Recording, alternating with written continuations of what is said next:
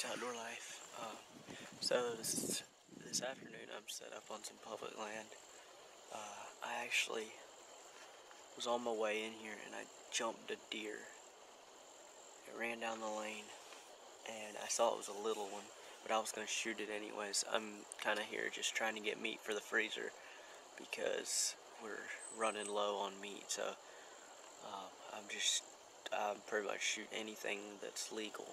And saw it was a little one. I was going to shoot it anyways. It ran up, stopped by a pine tree, or went behind a pine tree and into some thick stuff, and I couldn't get a shot at it. So then I put my climber on the tree, started climbing up, got up about 7 or 8 feet, and I'll just play the rest of the video. I videoed the rest of it with my GoPro because my camera was in my backpack and I didn't have time to get it out. But anyways, go ahead and roll the clip of what happened.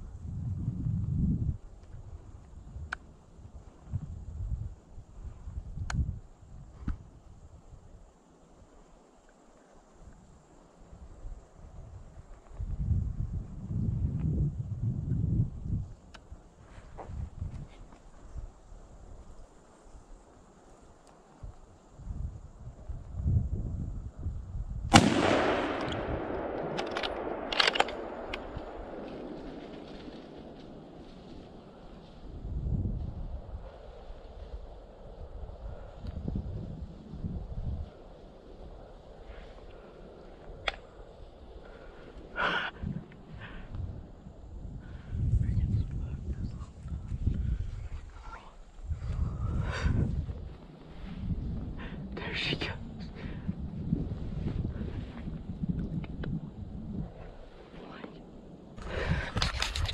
That was so awesome. I was just climbing my tree, and I had jumped a deer when I came in here, and I picked up my gun. I picked up my binos and I was looking over here, trying to see if I could see her. It'd been a small doe, and I couldn't see her, so I went back to start climbing up again, and here comes another one. I don't know if it was the same one. It might have been, but this one came kind of from the opposite direction that one had went into. But she came up to 20 yards from me, and I just smoked her. She ran maybe 40 yards. It was so awesome. So it's 12 o'clock right now, and so I'm gonna go get her, bring her back here, gut her, and just put her in the shade. She should be fine. It's pretty cool today, so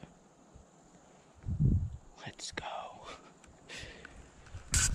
Alright, well, as y'all saw, I shot that little button buck.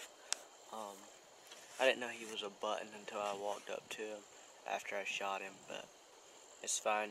He'll eat good. So I went ahead and climbed my tree. I'm pretty high up here. I can see pretty far. So there's a bottom running down, kind of a little bottom running through these pines here. I was gonna hunt the bottom, but I was looking at it and it looks like a prime place for a deer to bed. So I figured there's deer bedding down there. So just stayed up kind of on this hill, and I can see down into the bottom. So it's 1:20, so still got 5 hours of hunting. So hopefully something happens.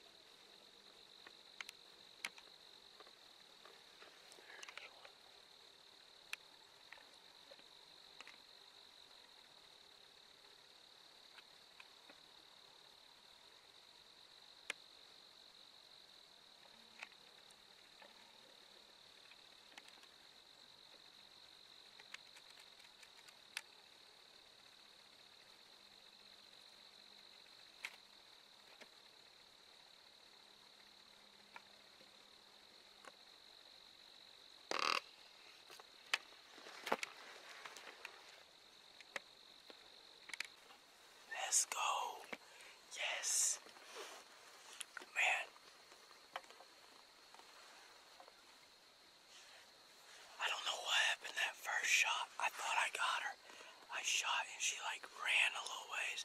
I thought she was gonna go down, but then she turned around and ran back down towards the woods. So I pick up my rifle and watching her. She takes like 2 steps out from behind the tree and I let her have it.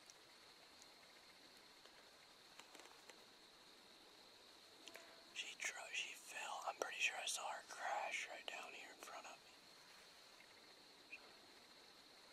My season has been going horribly and I finally have some success. So, that's awesome. Still got about another hour. I'll sit here and I still have 7 doe tags, so if one of those little ones would have given me a good opportunity, I would have probably shot one of them, but they were just running. So.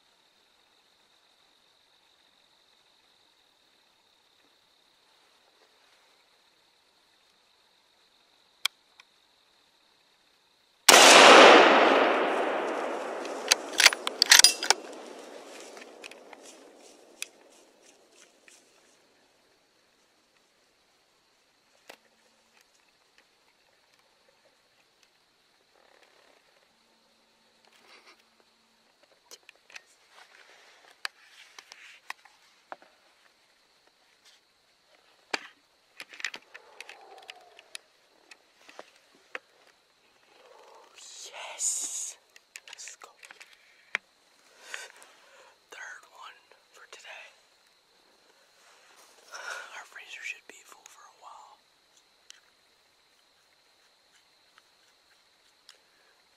Actually, 2 of the ones I shot today would be equivalent to 1 belt, because that was another yearling probably. But hey, meat for the freezer. It's time for a celebratory snack. Reese Cups. And when you go get Reese Cups, make sure you get the king size. Way better. Way more good stuff to them.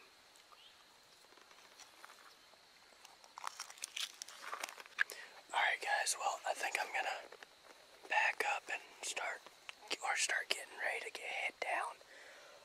I've got a lot of work ahead of me. And I want to go ahead and I want to find that doe that I shot over there while I still got a little bit of light, because I don't know, it looks pretty thick down in there where she fell, so go ahead and start putting stuff away, start getting down, and we'll go find these deer. Alright guys, well Bryce just showed up to help me, and we're gonna go try to find my doe, the big doe I shot. I found the little one, or the 1 yearling that I shot there at the last, and now we're gonna go find that doe. I'm right in that dead log, in that dead stump over there. Came down in here. She's laying in the creek here. She had all the dry ground here to land on, and she's gonna go right in the creek, of course. I'm gonna drag her up out of here. She's a little bit bigger than those others. Wait, she's moving. Her muscles are still twitching. Here we go. I'm gonna touch her. Why don't you just touch her with your foot?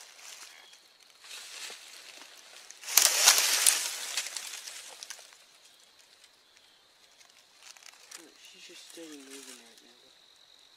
Her muscles are twitching. I don't really care what's going on. She's moving and she's supposed to be dead. But I'm gonna go ahead and get her out, and I'm actually kind of glad she died in the creek, because now I can just gut her and wash my hands and everything off.